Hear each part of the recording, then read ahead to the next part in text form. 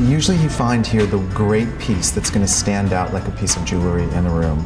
It's rock and roll, it's glamour. You might not be able to have an entire house that's filled with the kind of things that we have here, but we always have the star piece. You're always going to find the chandelier that's going to be the centerpiece for your room. You're going to find the sofa that's unique and different from any of your neighbor's sofas or anyone else around. You're going to find the piece that's different here. Well, the building was designed by Louis Sullivan, and it's Louis Sullivan's only building in New York City. It's a magical, beautiful building. The space itself is light-filled. It's got Louis Sullivan's original 3-foot wide columns running throughout. The ceilings are 16 feet high, and it really gives the scale for the oversized Italian lighting that we sell and the sort of larger-than-life furniture that we sell. We look at furniture as art, and we look at each piece in terms of, like you look at a painting or a piece of sculpture. You know, does it merit, is it a little more than just a piece of furniture? My grandparents started an antique business in 1939 in Burlington, Vermont, specializing in American folk art and Americana.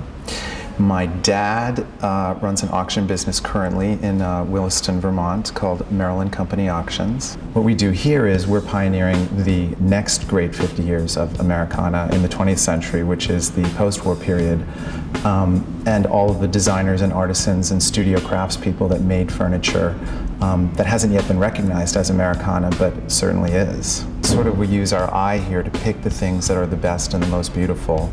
And there are certain designers that have come to the forefront, like Carl Springer, James Mont, Paul Evans, who designed incredible quality, incredibly beautiful, and completely unique furniture that nothing like it has really been designed elsewhere in the world before.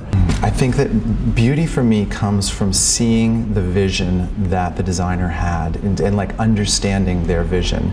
Each designer operated within a world that they created. And when you look at the world of, say, James Mont, it's a chinoiserie fantasy. And what's beautiful is sort of understanding where he came from and how that translate into the objects that he created.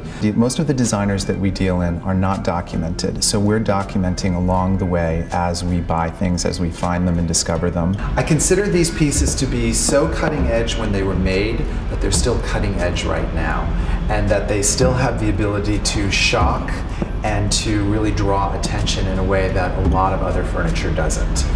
These pieces draw attention the way a piece of art or sculpture draws attention, which is what the maker intended.